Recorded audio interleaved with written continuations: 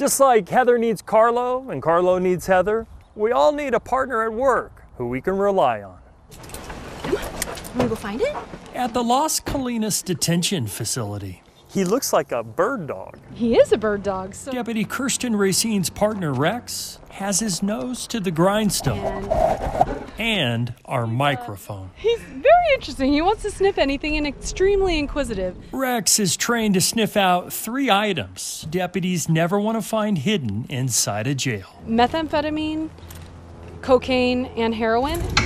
Deputy Racine and Rex have found 50 grams of drugs, which is why if inmates pass the voluntary drug drop box and somehow avoid detection at the high-tech body scanners, Rex is waiting.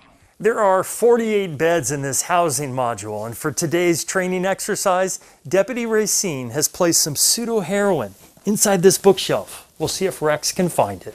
Let's go play. You ready to play? In the 171-year history of the Sheriff's Department, Deputy Racine is only the 15th female canine handler.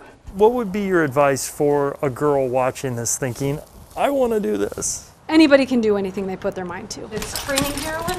Rex weighs 75 pounds, and every canine handler must be capable of carrying their dogs out of trouble. I have to be able to pick him up and carry him either up or downstairs, whatever it's going to take to get him to my car, to the vet quickly. Not only would Deputy Racine never leave Rex behind, When Rex retires, you hope that he retires with you? Absolutely. along with an unbreakable bond, you may be wondering, what's in it for Rex? This dog will hunt for drugs until he finds them so he can get a tennis ball. It's his favorite thing to do. He's so happy. That ball somehow bounced into a bag. And if you think Rex likes to go after drugs, He really wants that tennis ball.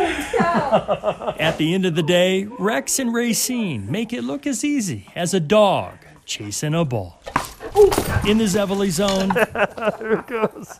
Jeff Zevely. Oh, good job. News 8.